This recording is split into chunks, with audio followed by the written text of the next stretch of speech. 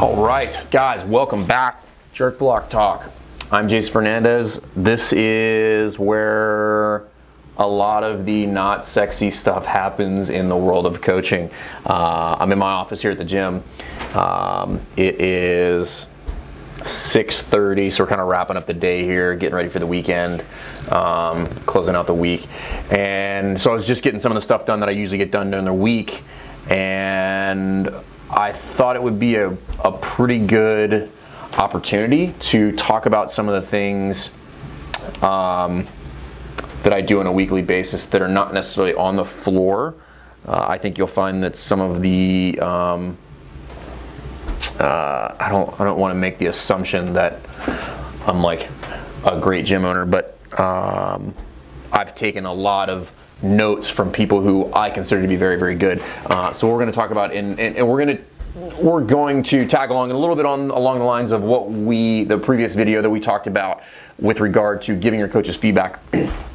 And in order to really, really be able to dial in your feedback, the first thing you have to do prior to that is set the expectation. And I think I get a lot of questions about how to handle different scenarios. By the way, it's 5 o'clock somewhere, so if you haven't tried War Flag, it's an American Pilsner, you really should do that. Cheers to you guys for watching the show. But communication. So I get a lot of questions about people talking about, hey, how do I handle X scenario, or what do I do with this coach? And the bottom line is that what it really boils down to, Jocko Willink talked about this extensively in the book, Extreme Ownership. If you haven't read it, I highly recommend it. For me, it was a really cool book because it kind of affirmed a lot of things that I already believed in, but it just really, really doubled down on those. Your coaching staff's lack of ability to do what you want them to do is in large part, if not solely, because of your lack of communication. Your lack of communication. All of the things that have gone wrong with our coaching staff in this gym are solely a result of me, Jason Fernandez, not clearly communicating what the expectation was, whether it was how we execute opening the gym, how we do communications for whatever, and more importantly, how I expect them to act on the floor as a professional. So one of the things I do every week, I send out 2 emails. One of them is on the business side. It's to all of the gym members, talking about things that are going on that week. Cool.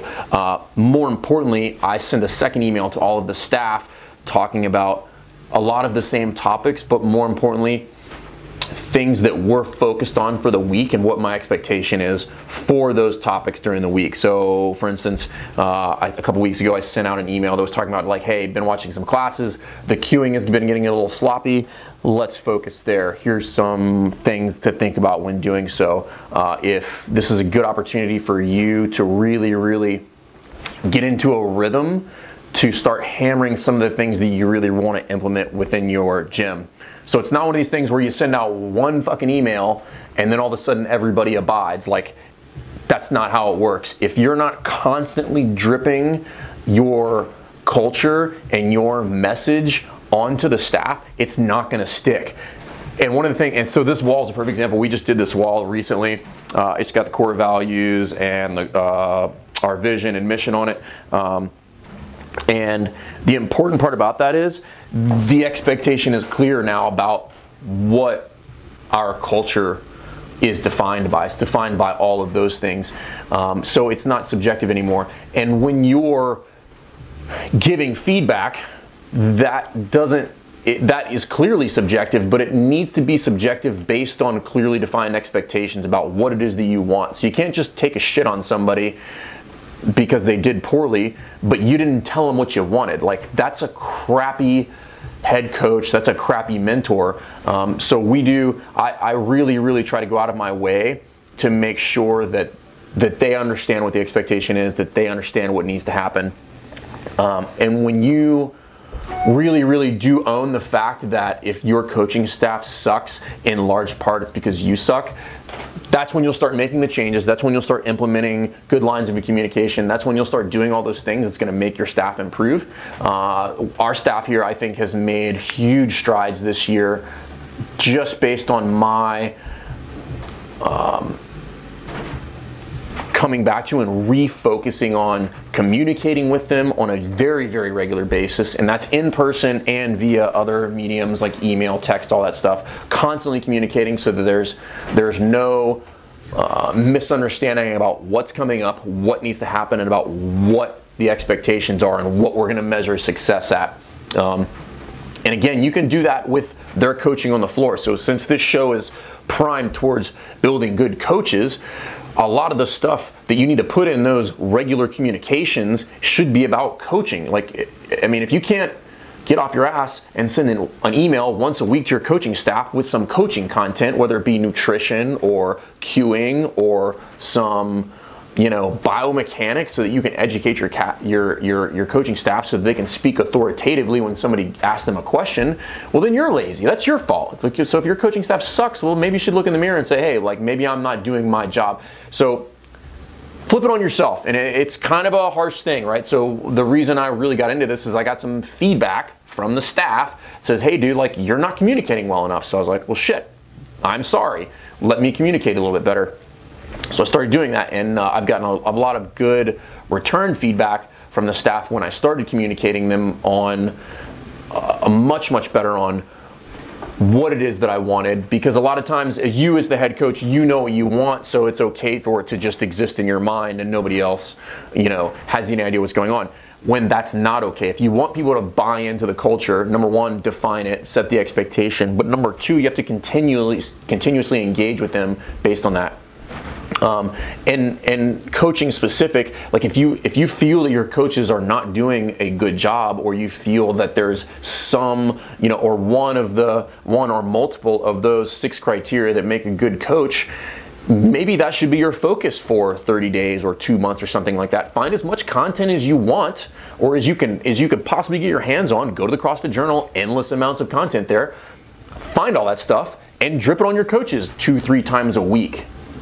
And then have conversations with them about it. We'll talk more about like having staff meetings and reinforcing that stuff in a later video, and we'll probably videotape one of the staff meetings. But that's your responsibility as a coach. There are those people that are self-motivated out there, but even they need guidance. You need to rein that in a little bit and kind of, those are the ones that don't need to be led. They just need to be pointed in a certain direction, and that's your job to figure out who are my hard chargers, are they pointed in the right direction, and then who are my folks that need guidance on what it is that they should be studying, where their weaknesses are, where their strengths are, and how they should focus their efforts. So that's on you as a coach to make that assessment on yourself and then on your staff, and then figure out a plan of action. And I would tell you, make it super simple. Like, again, an email once a week that's got like 5 or 6 bullets on it saying, hey, this is the focus for the week. This is what I saw last week. These are the things coming up this week. These are our opportunities to make some change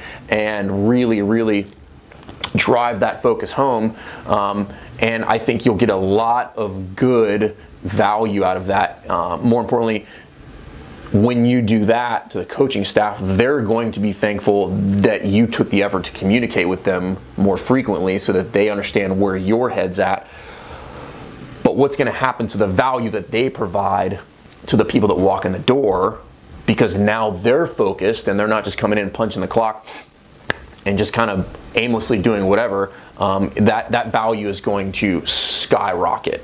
And expect some feedback on that. So some of the stuff you're going to put out there is going to be worthless. It's going to be stupid, and it's kind of a feeling out process to kind of figure out how that should work. But the point is that you should be communicating with your staff on a regular basis, and not just in the form of giving them feedback on their classes. You should be regularly hitting them with emails, texts, having meetings, having individual sit downs with them. That's part of your job as a head coach, as an owner, in order to develop your staff. Okay, so there's two pieces. There's training clients, and then there's training trainers.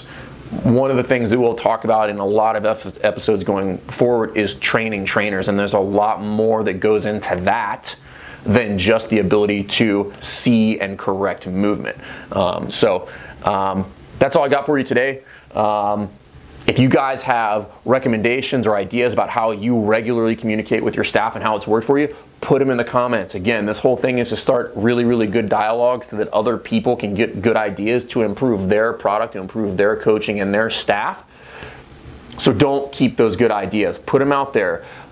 The better we get as a community, the less and less we'll hear all this dumb shit about CrossFit coaches are bad, and that's what everybody hates to hear. So this is part of the solution in solving that problem and attacking it head on, is sharing that information. And that's kind of the point of this project. Jerk Block Talk is about talking about coaching and really, really honing in on coaching. So communication, guys, is the key for today. You got to communicate with your staff regularly. You have to set clear expectations. How you choose to do that is completely up to you, but the point is it's got to get done. So figure it out. If you have comments, please put them in there. And I don't just say that because I'm blowing smoke up your ass. Like, I really want you guys to put comments about what you think, how we can improve this, and where we should go moving forward. So please subscribe to the YouTube channel, and we'll see you next time. Thanks.